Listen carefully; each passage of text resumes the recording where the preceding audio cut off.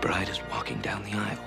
Maggie Carpenter is walking down the aisle. Seems very confident in her approach. She's at the first pew. Bride seems to be a bit hesitant. She's turning. She's turning in. Oh, she's running. Where's she going? Lock the door!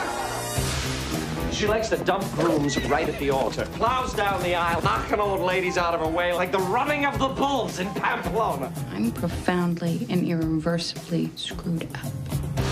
I have been accused of using this column to direct bitter diatribes at the opposite sex. I could. This Runaway Bride story, I think we can sell it to GQ magazine. The real story. All the gory details. If she runs again, you got a cover story. Shazam. I think I'm in Mayberry. Hello? Oh, excuse me. Could you have... I'm looking for Maggie Carpenter. Just gonna follow me around everywhere I go? No. Never guess who came crawling into town. Hello, Maggie. Gotta be kidding me. No! You're gonna do the same things to number 4 that you did to the previous 3. And I'm not leaving until you do.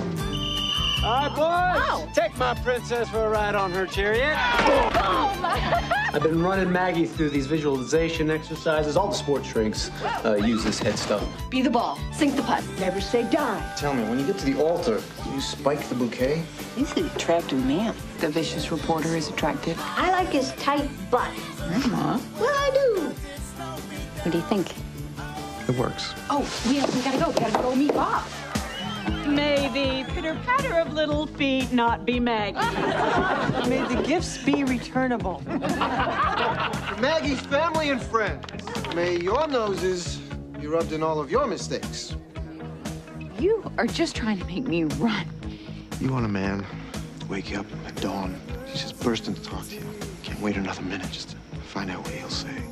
Unbelievable. She got to you, too. When I was walking down the aisle, I was walking toward somebody who had no idea who I really was.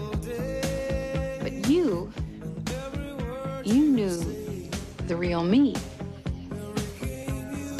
Yes, I did. Now that's romantic. It's not that she's afraid of the wedding. She's afraid of the wedding night. Why, when I was a virgin bride, I took a knitting needle to bed with me.